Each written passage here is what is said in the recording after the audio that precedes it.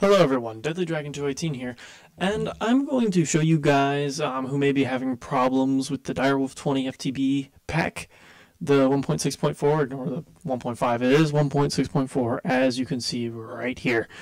Some of you may be getting crashes whenever you try and open your inventory that is caused by any AI and such. It's actually not caused by the mod, it's caused by something called permgen. Standard Java will only run with 20 or 32 megabytes of permgen, and you need to increase it. So I'm going to show you guys how. This should actually, it's helped me actually boot the game a little bit faster. Also, here's another thing. Don't give your RAM, don't turn that all the way up, because that will use all the RAM that's in your computer, and your computer is running processes as well. So it needs to have that RAM. Honestly, you can run this pack on 2 gigabytes and it'll be fine. I'm doing it right now, and I've got a 4 gigabyte RAM computer. I'm on a Mac. Don't think just because I'm on a Mac that this won't work for you. So what I want you to do, this will be in the description, you can just copy and paste it, is you're going to go to your options, your advanced options, and see how it says additional Java parameters. Yours will be empty.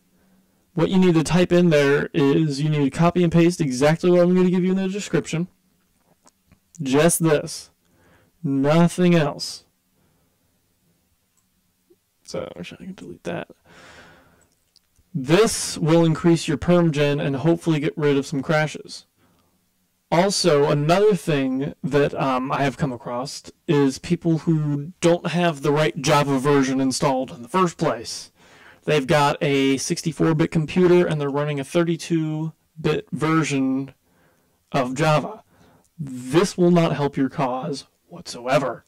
Let me show you a website right now where you can check if you have the right version. So, as you can see here, this link will be in the description or whatsoever. But in order to check the bit rate of your computer, this is for PC by the way. Most Macs are 64-bit, so you won't have to worry about it. But for PC, it depends on your Windows version. I'm going to start with XP because some people like XP and think it runs better. I'm one of those people because I hate Windows 8. I'm just gonna scroll through this slowly and then you can read it. Give you a little bit of time. This is your Windows 7 way of finding the bit rate. It will tell you straight out in the thing if you're 64-bit or 32-bit. It will just say 64X or 32X. Correct me if I'm wrong. This whole site explains it too. This is support.microsoft.com. So, and then here's your Windows 8. After that, you're going to go to java.com, your free Java download. Actually, hold on. The download plus, oh, well, because I'm a Mac, but what you can do is see all Java downloads. And if you are, yeah, see, Mac is pretty much all the same. But for PC, you're going to choose, let me see here. I'm being dumb. Windows Online and Windows Offline, I believe.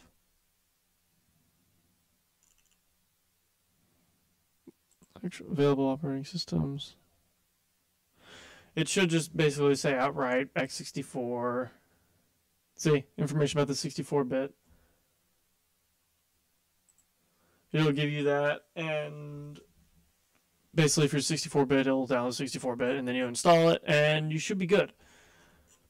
I should know. I know someone who installed the wrong version of Java, and that's why she was lagging. It fixed it right out. This has been a help video. I hope you enjoyed. I will post this to Direwolf, and hopefully he will share it out to you guys.